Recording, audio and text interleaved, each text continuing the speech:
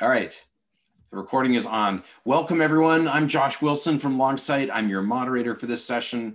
It is super fun to spend a little time thinking about non-academic adopters of Sakai. Martin Ramsey is going to be talking about this, and it's neat to hear about Sakai's expanding adoption. That's one of the most exciting things to me. So let me introduce Martin very quickly. Martin is the managing director of the LAMP Learning Consortium, and he's been in that role since 2006. LAMP is a community of colleges, universities, and other learning organizations that share Sakai, Big Blue Button, WarpWire, and other technologies to support teaching and learning. So Martin's been a consultant with the Seath Company since 1993. Wow, that's a long time. Helping clients on 4 continents and 13 countries improve their processes and develop their people through technology and training. He's the author of 2 books, including one that's right behind you, a brand new book called The Possum Principles, I believe, right? Right. So he's got other books kicking around. Martin is very active. He is a wise voice in the Sakai and Apereo communities. So before I hand it off to Martin, just a quick reminder, we're a small group, so this shouldn't be too hard, but please mute yourself when you're not speaking, but feel free to unmute yourself and speak up when you'd like to. If you have any questions, enter them in the chat, and I will pass them along to Martin at appropriate breaks in the action. So this session is being recorded. It's going to be available later on the Apereo YouTube channel, so you can watch out for that. And I'm happy to help with any technical issues. You can feel free to message me in the chat if you'd like, but hopefully we will have none. So it's 10:03. Martin, take it away. Well, and I'll say, well, first of all, thanks, Josh. It's good to be with everybody. And I will say, because it's a smaller group, I'm perfectly fine if people unmute and we chat. You know, if it were a large group, then that might be difficult, and so that would make sense. But I think this will work just fine. Yeah, I'm here to talk about what sort of a pattern that I see where Sakai is expanding into what I'm going to call the non-academic world, you know, beyond the walls of the university. And before I get into that, I think I better do a little bit of backstory, a little bit of history. And Eric may not even know this. Eric's a member, but he may not know these details.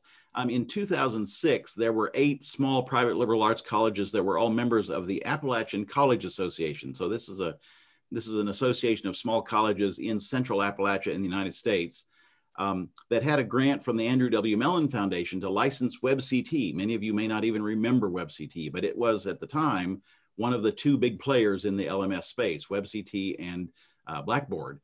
And we had come to the end of our grant funding, but the cost of continuing WebCT, or if we had decided to switch to Blackboard, or at the time there was a third and up and coming product called Angel, it was just prohibitive. And so we ended up using Sakai, frankly, because it was well respected, and also because it was open source. And let's not kid ourselves, because it was affordable.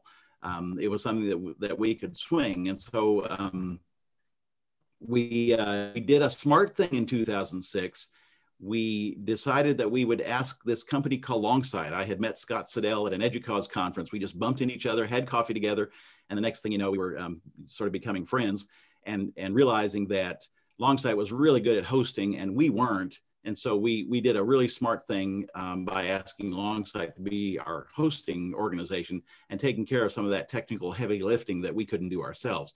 So on April 26th, 2006, it's a day that is still etched in my mind.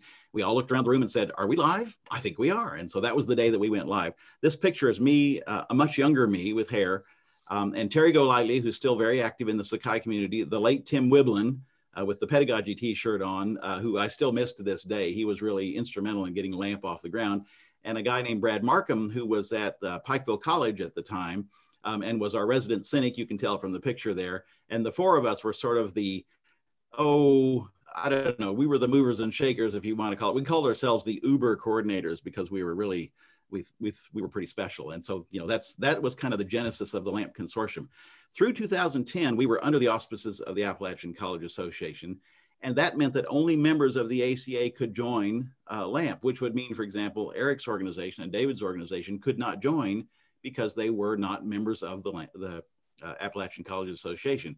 You had to be a small private liberal arts college in Kentucky, Tennessee, North Carolina, West Virginia, or Virginia, or you couldn't join. In 2010, we became independent of the ACA, which meant that schools outside of Central Appalachia could join. And so that became an important thing because, well, no, before I say that, let me say that what characterized us by this point and moving forward then was this idea of we really focused on pedagogy first, facilitated by technology. So technology was, I always say the technological tail should never wag the pedagogical dog. You should always focus on pedagogy first and technology second. And that became our vision. And I would say the three things that really characterized us was this sense of community. We really had this feeling like we're in this together. As a result of doing it together, we cost shared, which made it membership very affordable. So schools could afford to join. And there was this heavy emphasis on removing technical barriers. If we could eliminate the technical barriers that a lot of small schools would have a hard time getting over, that would make things better. Josh knows this. We've had this summer conference called Lamp Camp. That's a big draw. It's a lot of fun. This picture is from that. We got better and better at collaborating, supporting, sharing. It was like having a big reunion every Lamp Camp. So it became this real community. We also were joined by schools that were outside of the Appalachian region. So we soon had schools from Michigan, Wisconsin, Georgia, and Texas. We even went international. We had a Costa Rican school. We had a Peruvian school. And then, and now I'm getting to the point of this presentation, something really interesting began to happen. We started to get these inquiries from what we began to call these non-academic educators. In other words, organizations that were not a traditional college or university, but they needed a way to train people too. They needed a way to teach classes online. They needed an LMS, but they certainly didn't have the technical resources to manage one on their own, nor did they want to. And the LAMP Consortium was a good fit for them. We had good software, Sakai, without the technical challenges and frankly, without the huge expense. And so we started getting interest from these non-academic educators. And so what I want to do is I want to give you 12 examples. That's a lot, but 12 examples. I'll go through them quickly that give you an idea of what kind of organizations have joined. These are actual members of the LAMP Consortium because it gives you a flavor for the kinds of organizations that have joined. And then at the end, I want to ask some questions about what you think about all that. So let me start with the first one. This is the Chordoma Foundation. They are a nonprofit based in North Carolina that supports research into a cure for a rare form of brain cancer. I had not heard of it before they joined. Now I know more about it. They use Sakai to connect the victims of the cancer with each other and with treatment options and with researchers. In fact, you see on their website, they have this patient navigator. They're using Sakai to basically pair people who have the cancer with people who have either survived it or who know about treatment options as a way to connect people. So it's a very non-traditional use of Sakai, but they're in it. They're using it. That's what they do. Here's another one. This is Kettering National Seminars. They're based in Kettering, Ohio, which is a suburb of Dayton, Ohio. But they prepare people for taking national exams in the healthcare fields. Right now, they're particularly working on a certification in respiratory therapy. So if you are wanting to pass the respiratory therapy exam and become a respiratory therapist, you probably want to study up, just like at least in the US, people study up for the SAT or the ACT or whatever it might be. So they're helping people prepare to pass these national certification exams, particularly in the medical field. And so, they are offering courses, but they're not courses that you would think of as being a college course. They're more of a course in a very practical field. So Kettering National Seminars is a member. This one's completely different. This one's called Leaders Ought to Know. There are things that leaders ought to know. It's a leadership development training company that provides leadership development and courses to all kinds of industries, particularly manufacturing, financial services. There's a big client in the agricultural sector, healthcare, and others. And basically, organizations sign up to have their supervisors, their leaders, go through a series of courses, and it's for pay. And they can either be self-paced, where the leaders go through at their own pace, or it's often used to complement or supplement or be the main focus of a series of training that's done on site, either by the local person or by somebody who comes in from the outside. But it's all provided through Sakai. So a completely different kind of use of Sakai, but it's not a college by any stretch of the imagination. Now, this one's a little closer to a college. This is the Clementi course in the humanities. this is a really interesting group of people. They have a real heart for adults who often have not finished their high school degree, and they want to give them an experience in a college class in the humanities or multiple college classes in the humanities. Their belief is that by learning humanities, they will understand much more about the world, about themselves, and be able to pull themselves out of the financial challenges that they're in. Typically, people who complete the Clementi course in the humanities go on to get a college degree, and they probably would have never thought of themselves as being college graduates. So it's this wonderful program that's hosted on multiple campuses. And of course, particularly with COVID, they had a real challenge. They couldn't bring people to their sites.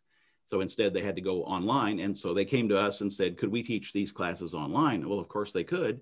And so even though it's on college campuses, it's not a college program. It's something completely different. So the Clementi course in the humanities is a neat group of people. On the other side of the coin, this is a for-profit consulting firm that services the food service industry. So if you're in food service, the providing of equipment that goes into restaurants, the food that goes into restaurants, and so forth, this group, Grafton TDS, helps you with that. They have a series of courses that have to do with sales. They're particularly good at that. You have to learn how to sell things. That's not something that you would typically learn in a college. Or food safety, or they've got a great one on what they call kitchen math or food service math. So there's a series of courses that have to do with food service. And these are offered, again, for pay. They have what they call the Grafton Academy, which people can sign up for and have access to a whole bunch of things in Sakai. So another good example. Did I hear a question? Okay, I thought I might have heard something. All right, no problem. I'm moving on because I know that our time is short. This is a very new member, just has recently joined, Cadetize, or I've learned that the program is called Cadet. It's a Chicago-based law firm, of all things, that provides very specific legal training related to Medicare. So those of you who are not in the US, Medicare is our healthcare service for older folks. And it's a very complex government system and very difficult to navigate. I know because my two in-laws, my mother-in-law and my father-in-law, both were in the program before they passed away. And so this law firm is teaching people how to navigate through that. I don't know much about the program, but they are rapidly building out this course. In fact, they have already sold out their first batch. They've sold out their second batch. And so it's obviously very popular, something that people are needing, and they're offering these courses through Sakai. So it's a legal thing. That's kind of different. Good friends at the Editorial Freelancers Association. They've been members of the LAMP Consortium for a long time. But if you think about it, if you're a self-employed editor, you basically edit material, books, so forth, for clients, you're probably a member of this association because it becomes an advocate for and a trainer for people who are in the editing profession. So these are freelance editors, and they're all members of this group, and they offer all of their courses through Sakai. So they have courses going on all the time with people signing up, and that's what they do. And they're based in New York City. Here's another interesting group. This is the National Dance Education Organization, NDEO. It's a membership organization focusing on dance instruction. So if you want to be a dance instructor and you want to become certified, you will be taking your courses through NDEO, and that's all offered on the Sakai platform. So all those courses are through Sakai.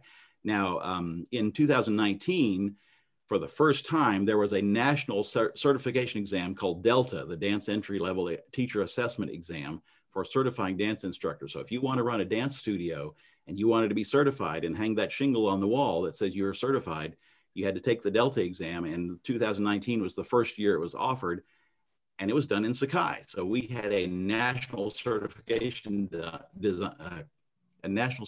exam done in Sakai, which again, that was kind of like, ooh, that's cool. We also helped them, Eric knows this, we just helped them with their national conference, which they had to go virtual this year. They used to have it in person. So there were over 1,000 attendees, and we helped them with that. I'm getting towards the end here. The John Jay College of Criminal Justice. Now, they're part of, excuse me, they're part of the City University of New York system. So they are an academic institution, but this particular thing that they're doing is not. They have a grant from USAID, the foreign affairs part of the United States federal government, that is providing criminal justice instruction. So judges, police chiefs, and so forth in Central and South American countries. So they're offering courses completely in Spanish, being run out of New York on the Sakai platform, but being taught to recipient students in Central and South America. So again, a very interesting group of people, really nice bunch of people too. We've really enjoyed working with them. McNeese State University, now this is a university, and you'd think, well, that's not non-academic, but hang on. McNeese State uses Moodle, but their Upward Bound program, when COVID hit and they had to go online, McNeese State would not provide Moodle accounts for high school students that were in part of their Upward Bound program. For those of you who don't know about Upward Bound, it's a program focused on high school students, helping them sort of get ready for college, particularly students who might not go to college otherwise. And so they came to us and said, we need to be able to teach online, but our university won't let us do it through their instance of their LMS, Moodle. Could we use yours? Yes, you could. And so again, a great group of people to work with. They've been hit hard. They've been hit by 3 hurricanes. They're in St. Charles, Louisiana. But their Upward Bound program was a big success. And it was a lot of fun working with their professors because they already understood an LMS. They just understood it in Moodle. And so we had to sort of help them understand, well, here's how you would do it in Sakai. And they liked that a lot. Here's a really big one. Sodexo is a Fortune 500 multinational company. It's based in France, or its corporate headquarters in France. They have a lot of lines of business, but they're probably best known for their food service management business. If you're at a college in the US, at least, many of you probably have Sodexo managing your cafeteria for your students. They are currently offering their well-respected dietetics internship program through Sakai.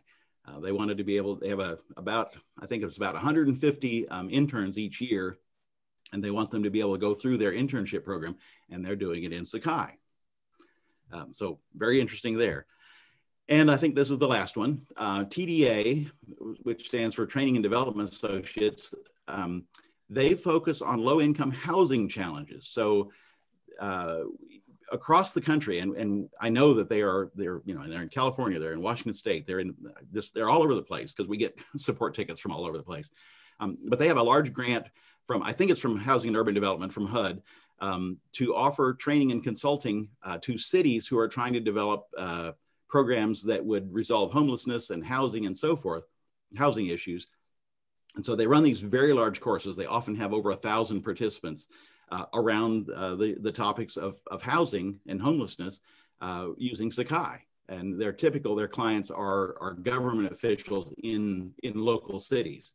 So again, a very interesting group of people. So there, I finished 12. So the question is, what does this all mean? That's really what this boils down to. What does this all mean? So let me tell you what I think it means, and I'd like to hear from you. I think it means that Sakai is just not for academics anymore. And I've tried to put on the screen here some contrasts. This is unfair and very simplistic, so forgive me. But academics are going to focus on things like tests and assignments and gradebook and lessons and resources and attendance. I wanted to put attendance on there because the University of Dayton has built our attendance tool, and it's very much in demand. But there is this other side of the coin, these non-academic educators who focus more on, I would say, lessons first. There's content I want people to step through. And in terms of that, they are particularly interested in embedded content. So the lessons tool is very, very helpful to non-academic educators. So they can put videos in, they can put discussion forums in, they can put tests in, and so forth. They're not interested in the gradebook at all, but they are interested in certificates, and I would even say badging. That's something that's going to be of interest to them. They do like the resources tool because they can make resources available to their constituents, whoever they may be. They are going to be particularly interested in branding, where it's not such a big deal for a college or university because it's sort of like skin it once and you're done. Eric, do you have any idea how many skins do we have in the LAMP instance? I want to say it's on the neighborhood of 25, 30.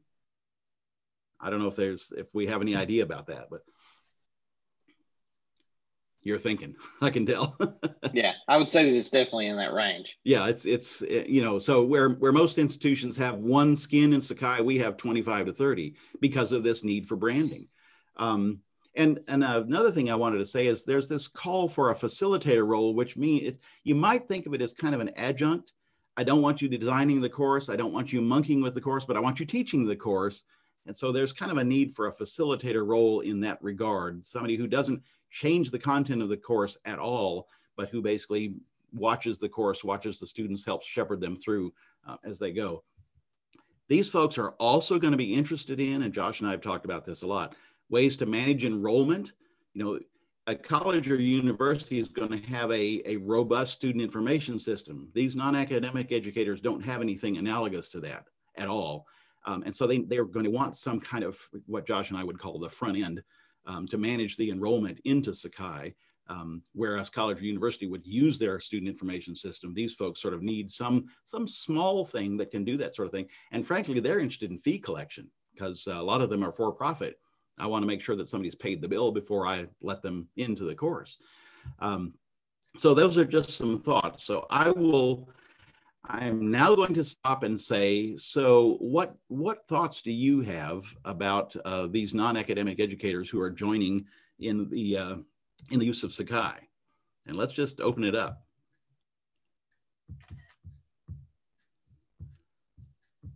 Okay, Josh says, as of now, LAMP has 34 skins. Wow, okay, I missed it by, by a pretty wide margin. I figured Kenny would know, having created them all, so yes. He did, and let me know. Okay, very good. Well done, well done. Okay. But that's just an indication of how important branding is into these non-academic educators. I mean, part of it, of course, is the fact that we have multiple schools that use the same instance of Sakai. So each school gets its own skin. But when you've got a single member who has 5 or 6 skins because they are serving different niches or different markets, it tells you that skinning branding becomes an important piece of this. So what do y'all think? Do you think that the world of Sakai is changing? And is it a good thing that this is happening or not a good thing? I'd like to know from some of the other folks. Well, I think it's a great thing, not a good thing, a great thing, that we can expand to multiple non-college institutions. It's great. Good. Are you seeing that as well, Eduardo? Yeah. Okay, good. I want to say that I certainly get at least one a week. I've already gotten 2 today. I get at least one a week. And often it's more than that of a non-academic organization that's saying, you know, could you help? So the 2 examples I have today, one is in the Appalachian region where I live, but they do service projects to help people, particularly with their homes. So they invite particularly college students in to come for the summer and volunteer their time to help fix up houses in impoverished areas. Okay, that's a good one. The other one it looks like it has to do with helping children that are born with club feet. So basically helping with the surgery and so forth to correct that problem. Oh. You know, and I'm like, yeah, we want to help you folks out. So it's just, you know, I like it. I think it's a good thing. Robert, we haven't heard from you, but do you have an opinion? Do you care to speak? He's quiet. Okay. Josh, what do you want to add? There's my timer. Well, I want to add that it's 10:25 and we've got 5 minutes remaining for this session, but you know, this is something that I've been interested in for quite some time. You know, Martin and I talk about this extensively. You know, and I love the notion that Sakai is reaching a broader audience beyond higher ed. I love the notion that there is growing adoption. And I've thought for a long time that these kinds of organizations really needed a place to go. And they do. It's not that, you know, it's not that they've got nowhere else to go, right? I mean, there's Moodle rooms and, you know, they do have other options. We're not the only game in town, but right. On the other hand, we're a good game. Yeah, we're a good game. And it's the conversation is really interesting when I typically I sort of name drop a little bit when they say Sakai, I never heard of that. What is it? And I say, well, have you heard of Duke? Have you heard of Pepperdine? Have you heard of University of Virginia? Have you heard of Notre Dame? And they go, well, yeah, I've heard of all those. Okay, they all use the same software. Oh, they say. Then I say, and you could have access to all that capability for a low price because we're sharing it. And that's when they start going, oh, this kind of makes sense to me. Yeah, so as we sort of move towards the end here, let me just, if I may, give you some thoughts. By the way, kudos to Josh's wife, Stephanie, for our new website, which I really like. But Sakai is, I think, poised to explode. I use that word on purpose, explode beyond the academy into all sorts of interesting new places. And these are the categories I'm seeing. And Eduardo, I'm wondering if you're seeing those too. And I don't even know if they're the same in Europe, but we would have a nonprofit organization, which would be distinct from a for-profit organization. And I'm getting queries and joins from both of those. I mean, the law firm, for example, Catetize, that's a for-profit law firm. But on the other hand, the folks who help children with club feet is a nonprofit. And so I'm seeing both of those. And when it comes to the for-profit, I'm particularly seeing use for internal training. I need to train my employees. And then there's companies that are basically selling their content. I'm getting people to pay me for delivering content to them. A big one is associations. There's an association around just about anything you could name. And it seems to me that they all need to be able to deliver content to their members. And a tool like Sakai would be a great way to do that. Churches and synagogues, I think, would be a good one. We don't have a lot of those. We've had some in the past that have sort of come and gone, but we don't have any right now. And frankly, we've even got some individuals who basically say, I have a course that I want to teach, just one course. Well, why wouldn't we be able to help them too? Obviously, they're not going to set up an entire instance of Sakai themselves, but this is where it would be helpful to join the LAMP consortium because we make it affordable. So I think this is going to bring a new vigor to the Sakai community. I'm looking forward to it. I think it's a good thing. But I also think it'll push us into uncharted waters. I think that these non-academic educators are going to ask for some new tools that some academics are going to go, we don't need that. Badging and certification, for example, I can see the demand for the certification tool to be much more robust would be something. They're going to have a different pedagogical perspective. I think that's okay. And there is going to be an emphasis on branding and multi-tenancy that I think we're going to have to deal with. So I feel good about where the LAMP consortium is to be able to do this. I feel really good about where Sakai is, but I felt like I wanted to do this presentation so I could sort of say, hey, there's people coming over the hill and they're not people that you might expect. And they're going to be really interested in Sakai. So I'll stop there, Josh.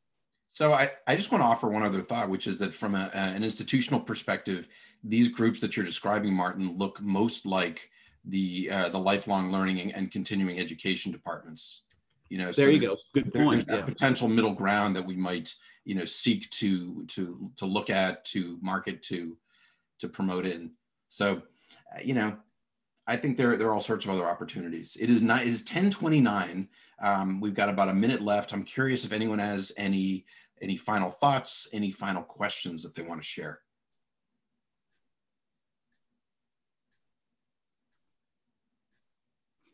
I will say, Josh, that I'm going to do a birds of the feather session next. I think I'm competing with you. I'm sorry, my friend. But so you'll get yours later. Yeah, okay. But I was, the idea was, so instead of a presentation like this one, let's just talk about what it means if there are going to be these non-academic educators joining in the Sakai community. What does that mean for us? How could we best prepare? So if you're not doing anything else, I invite you to join that. All right, and with that, it is 10:30. So thank you all for attending this session. I am turning off